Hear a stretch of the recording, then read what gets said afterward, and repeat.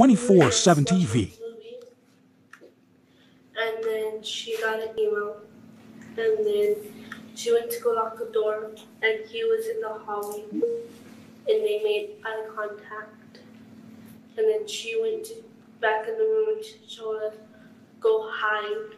And then we went to go hide behind my teacher's desk and behind the backpacks.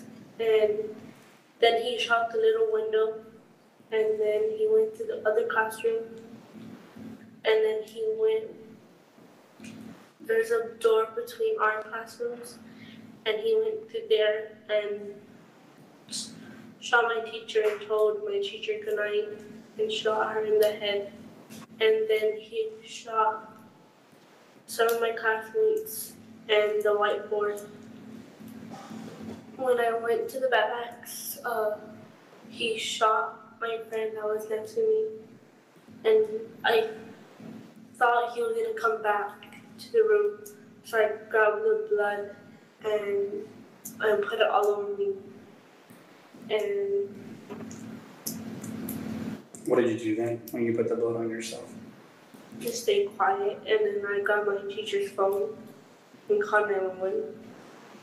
And what did you tell 911?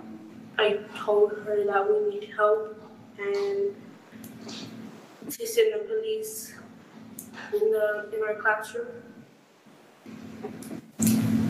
If there was something that you want people to know about that day and about you, right?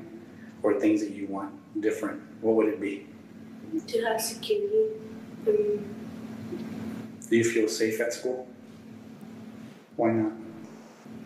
Because I don't want it to happen again. And you think it's going to happen again?